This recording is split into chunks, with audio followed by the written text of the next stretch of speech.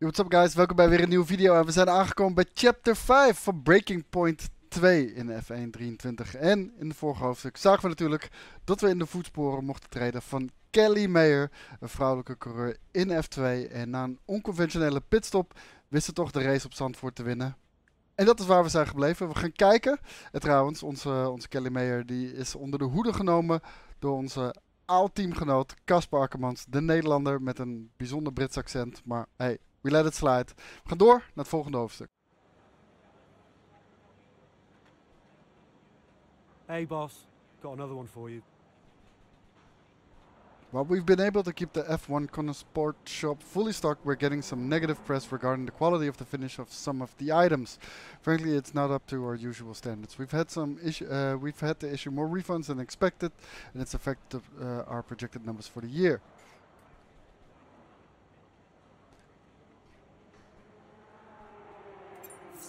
Zal het in het nieuws uitgesproken zijn? Nee, valt wel mee. We worden wel gebeld door Devon Butler. Connor, just thought I'd call for a catch-up. Wait. What time is it where you are? Doesn't matter. I wanted a report before the race. Ah, right. I did ask them to send across all the data to you. Perhaps they forgot. I'll make sure to, No, I've got it all here. Busy man, Andrea. I don't have time to read all that. How's it all look? the car is running well, data's solid, whole team seems confident, and based on the forecasts, we're sticking to the original tire strategy as we discussed, so we'll see. Good. And the boys? Keeping to themselves, so no fireworks. Aiden's been a little quiet, but that's usually a good sign before a race. And Devon's... I've already spoken to Devon. He's good to go. Oh. Right. Well, Ja, veranderde daar ineens de stem van Andreo. Oké, dit is wat het is. Even social media kijken. Op Butler interview. Ja. Wat heeft hij gezegd over zijn zoon dan? In a conversation with the biggest butler of them all. Let's hear about it. Sonny won't answer me. Why on earth would I want to talk about Devon? It's media interviewing. Come on, focus. Okay, that makes sense. Email, car update. The full report is on your desk. We're in a good place. Dat is mooi. Kijk, dus een interview met Butler. En team dinner update. Gaan we naar de race. En we racen op Japan.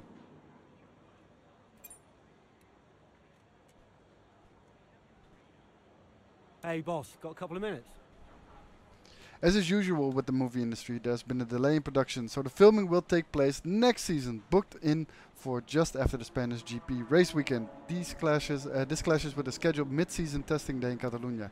Davidoff is keen we allow Konnersport to get as much exposure as possible and stick to the filming schedule. We can't realistically commit to both. I hate to say it, but Davidoff is right. The film is too good of an opportunity to pass up. Getting Konnersport on the big screen is excellent for the team.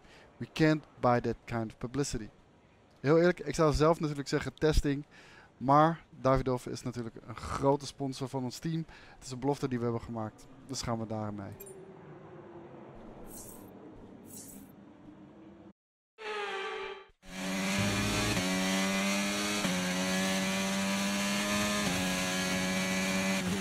Okay, mate, I need you to push before the pit window opens. Push. On it.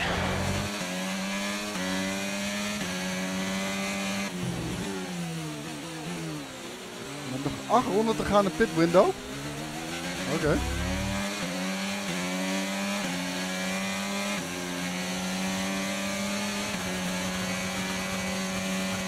Nou, dat geeft niet echt ruimte, hè?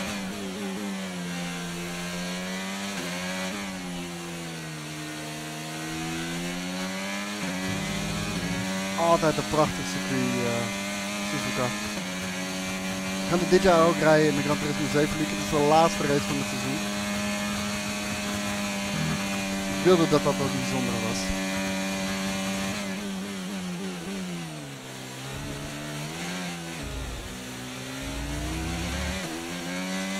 Niet helemaal lekker die bocht in. You're in the top 10 now. Keep it up. We rijden op mediums vol, medium en soft.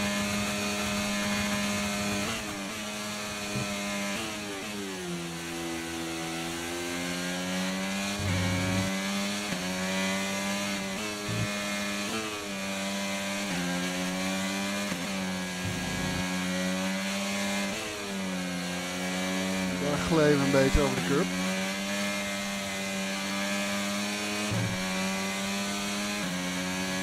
Bijzonder technisch circuit ook natuurlijk. Okay, gap to the car behind. Car behind, 2.0 seconds.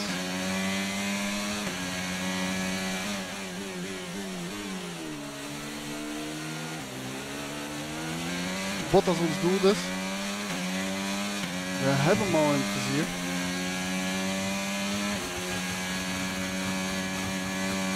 Wat dichterbij kunnen kruipen.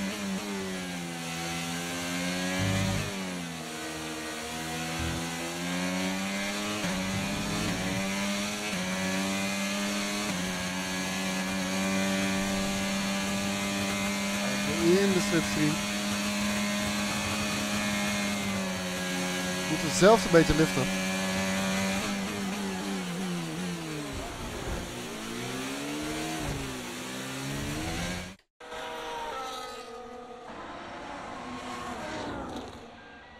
That's Another it? pit stop here at Suzuka. This time it's Aiden That's Jackson weird. coming in. That's heel weird. He's been making steady progress today, and Konnersport need him to.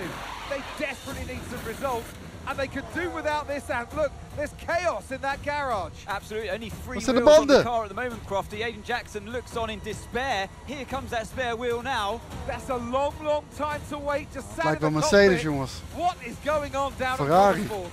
Well, the tyre is finally out of the garage and on the car, and Aiden Jackson's back out in the race, but it's a long time in the pit, and that will cost them dearly.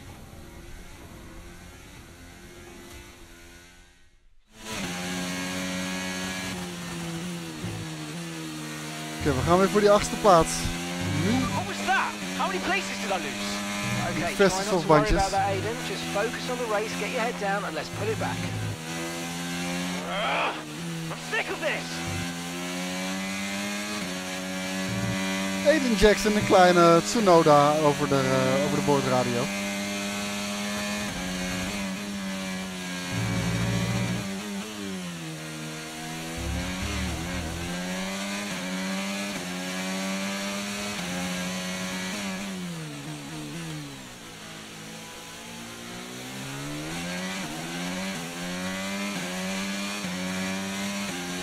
Wat staan we? 13e, jeetje.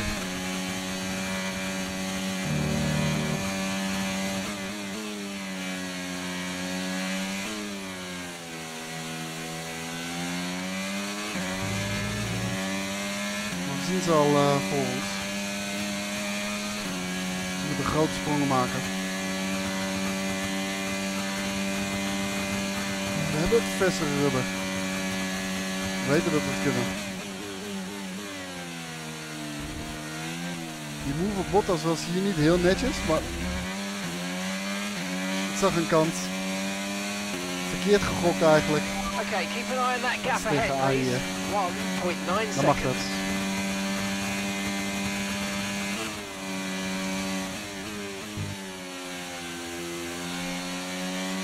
You're dropping a second a lap to the car behind. 1 second.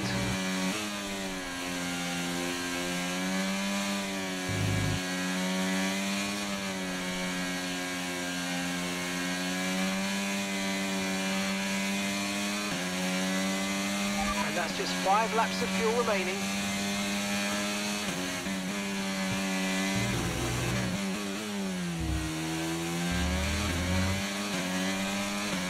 Send it! Okay, car behind trailing us, 8.4 seconds.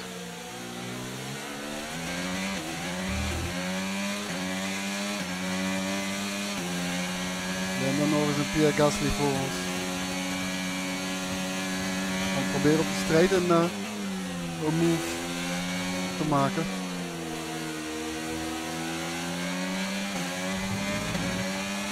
En hier zijn we.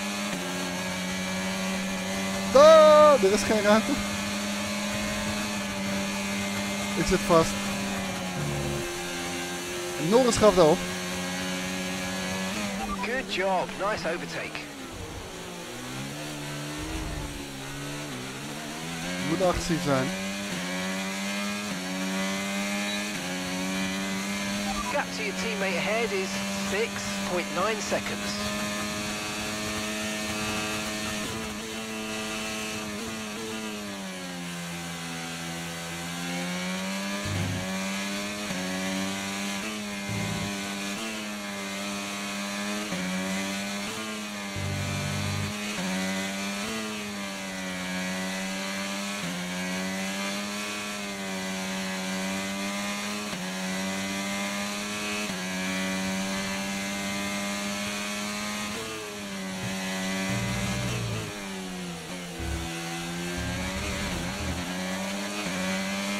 Klein stukje surfen over de curb.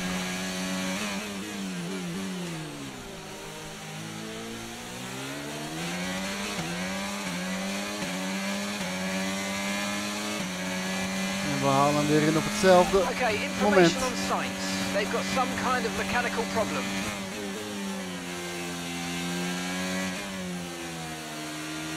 Sainz rijdt voor ons. Dat is een goed teken. Heeft mechanische problemen. Dat zou het werk makkelijker moeten maken. Nog 3 rondes.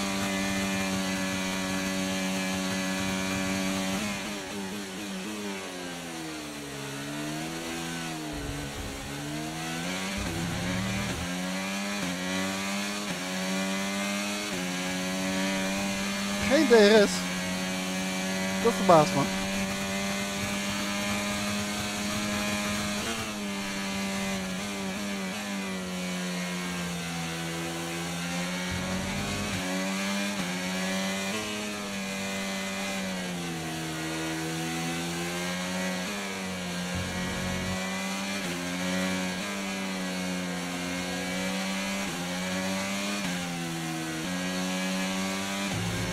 Doe het gewoon. Right, Doe we've het got gewoon. enough fuel for Geen 3 angst. more laps.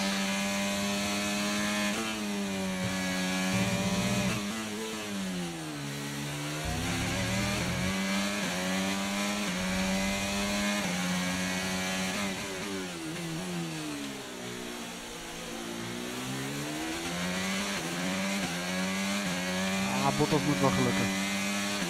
Dat moet wel gaan lukken. En de bonus objective is dus Butler verslaan. Die rijdt ervoor. Moet niet onmogelijk zijn.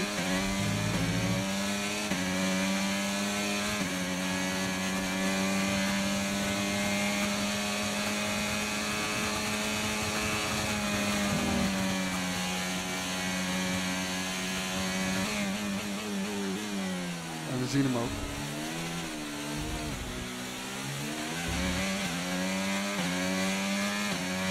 De jacht is geopend. Okay, so the gap to the car 2 ahead, rondes. 2.3 seconds. Rijdt op mediums.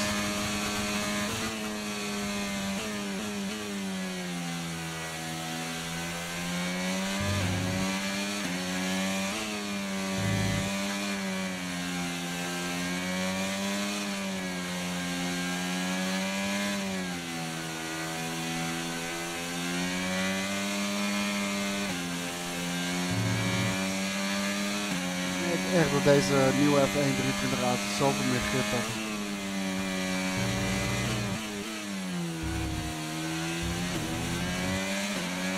Gewoon plekken waar je vorig jaar toch wel een beetje je hart vasthield.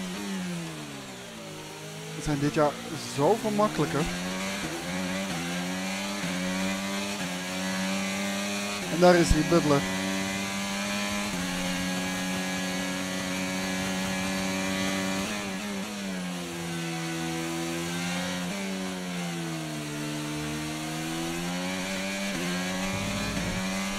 En dan gaan we er voorbij.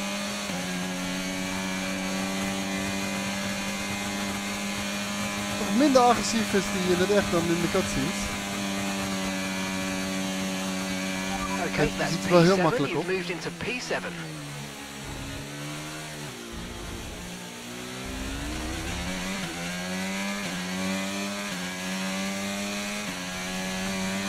Okay, final lap. Let's go. Final lap.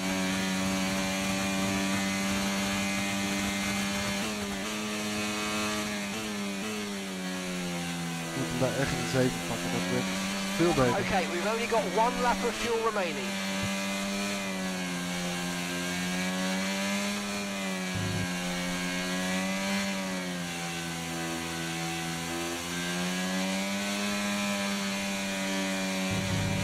Oeh!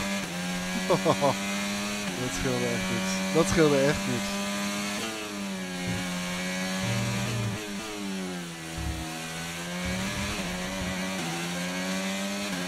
Dan blijft Devon aardig plakken.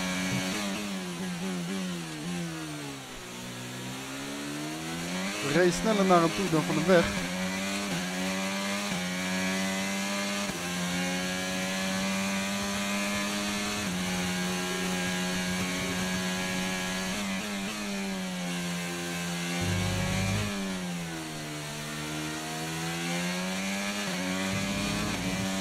Komt nog op 1.4 op dit moment. We hoeven ons geen zorgen te maken, maar toch wel iets meer van verwacht. And gap to the car in front is 4.4 seconds. Ja, dit kan we niet halen.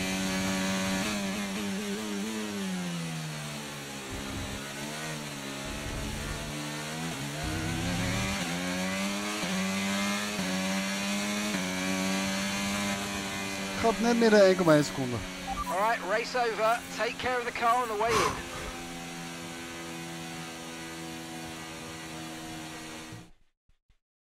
Well, it's still too close to call at the top of the table. En uiteraard On the Max other Verstappen, end, wie anders. You can really understand Aiden Jackson's frustrations today. Yeah, they've had car problems all season long, Crofty. They've had a bad mix-up in the garage today. Konnersport won't be proud of that one. And Konnersport won't be proud of that. It's the longest pit stop we've had this season. Not the sort of record any team wants to set.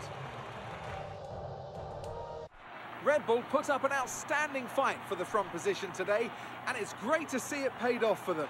They do so much for the sport that you can't help but be delighted by today's race win. Ik weet nou niet of de player models er beter uitzien of slechter. Op sommige momenten ziet het er echt beter uit, maar dit ziet er weer zo raar uit. Zo derpy. Zelfs de engineers zien er beter uit.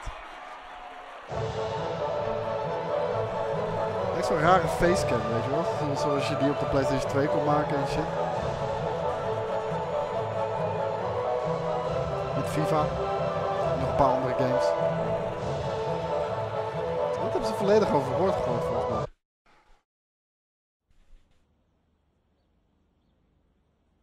Well, Aiden, I'm sure you already know what I'm going to ask. That pit stop looked like a nightmare. So what on earth happened today? Ik heb mediatraining gehad, dus hey. Yeah, well, we all know that every race has a hiccup, so you can just never tell when it's going to happen. You just got to be ready and roll with the punches. I guess on the plus side, a mess up like that means that this mistake will never happen again. Well, there is a lot of talk on social media about whether Devon is actually getting preferential treatment by the team. So do you think, is there any truth to that? Or is it an unfair assumption? We willen geen olie op het vuur gooien en we verslaan hem vooralsnog, dus hij is geen bedreiging. Kijk, we zouden een beetje cheeky kunnen zijn en zeggen Devon could use a bit of preferential treatment with his current performance. Maar ik denk dat we het houden op his dad may be funding the team, but we're treated equally. En heel eerlijk, hoe Davidoff zich naar ons opstelde, It's a good question. leek eerlijk. Devon Butler may be funding the team, but he's a good man. He works hard to make sure that everyone's equal. So, no, I don't think so. Well, Aiden, the list seems to get longer. Car reliability, you and Devon bumping wheels, and now issues in the pit lane. Huge mounting problems at Konnersport. Has there been any talk at all about what the team might do next season, considering that you and Devon just don't seem to get along? Who knows what the future will bring. Right now, it's all about Konnersport. Yeah, I've been thinking about next season. But who knows what the future will bring. At the moment, it's all about Konnersport and bringing in as many points as I can. And finally, I've got to ask you about this. Rumours have recently emerged that you'll be playing a role in the next Throttle Zone film. Can you comment on this? I'm really excited. Of course. We kunnen eerlijk zijn, I'm not looking forward to it, but it's good exposure for the team. Maar als we het toch al doen, kunnen we net zo goed zeggen dat we excited zijn. Yeah, I'm super excited for it, and I can't wait to see what I'm going to be doing. They approached me for a part, and it sounds so fun. I can't wait to start this opportunity. Appreciate it. Thank you.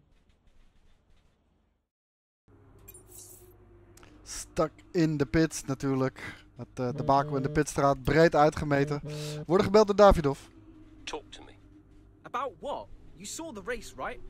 What is there to say? Thought you could do with blowing off a little steam. What is even the point in wasting any more energy? If it's not the car, it's the team. If it's not the team, it's the car. No one seems to care how much effort I'm putting into all of this. Which is why you need to double down. Listen, I promised I wouldn't say anything, but the top three are talking, Aiden. What?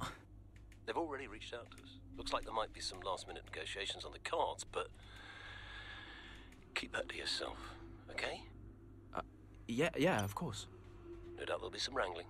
You're contracted for another season, but your tenacity has been noticed.